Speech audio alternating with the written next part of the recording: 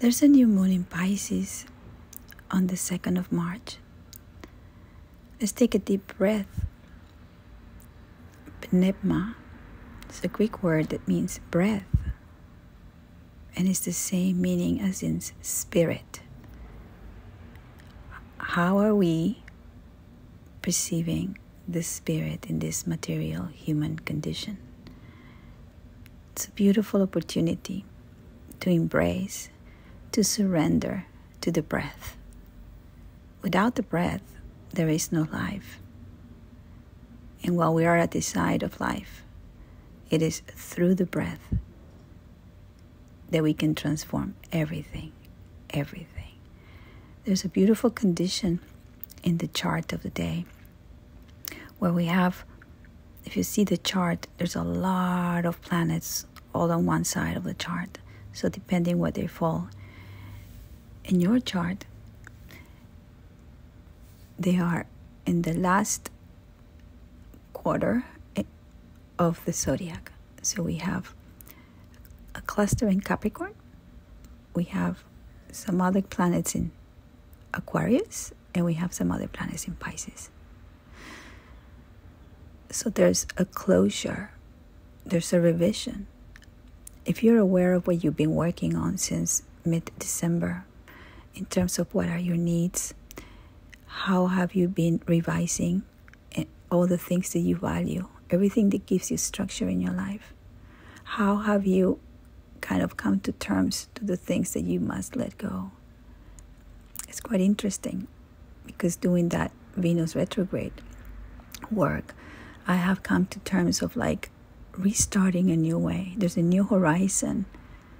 There's a new way of seeing things and relating to others. There's a new perspective that I want to apply to. Now, when things get into Pisces, there is a surrendering to the spirit, to a higher force that is bigger than our heads and our personas. This is when we go back to spirit. This is when we become one with it. There is an act of surrendering, and it's not giving up. It is just accepting, embracing that we're human. And no matter what we have gone through, we also are accepting our condition.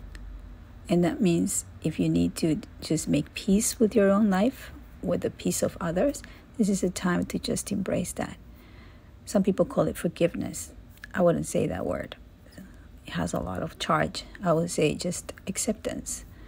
It is like when you're mourning something, there is acceptance.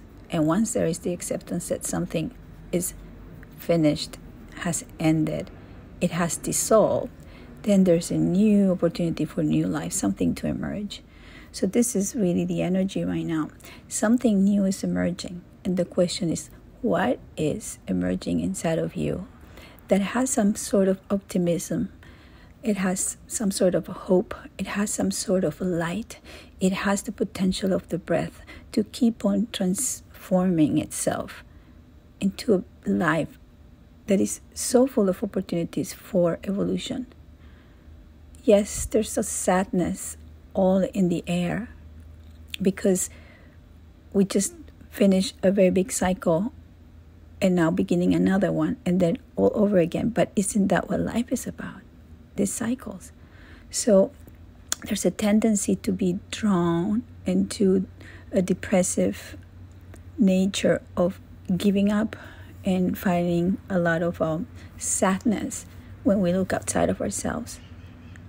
Is there any possibility to tap into the beauty of the breath? Into understanding that, yes, the structure is changing and it's going to take some time. And no, nobody knows where we're going. So if we're looking for security and if we're looking for things to be defined and to be shown to you with a receipt that this is exactly what's going on, you're in for a very big deception. So important to stop projecting and important to stop expecting things from others. It is in the acceptance. It is in the breath of the moment that anything new can emerge. And what can emerge is a sense of understanding that it is with your light, with your sun, with your spark, that you can bring joy to this specific moment. And you will say, how can I be having joy right now when everything is going down? Well, I would say, just go out and look at nature. The dolphins are still playing in the water. The plants are still looking up and pointing their face up to the sun and the light. We all have that potential. But when our mind gets stuck in the unfairness of what life is, because it is unfair, there is no potential. So the potential for this new moon is to really understand that as long as you stay connected to your own breath and to your sense of joy that you're serving as a human being with all your mighty heart, and you're following your truth, the potential is in that deep, deep Nepma, the beginning and the end of this existence. It is with the breath. Enjoy this moment. There's no other moment like this right now. There's no other moment that is more important in life than the present moment. Much love.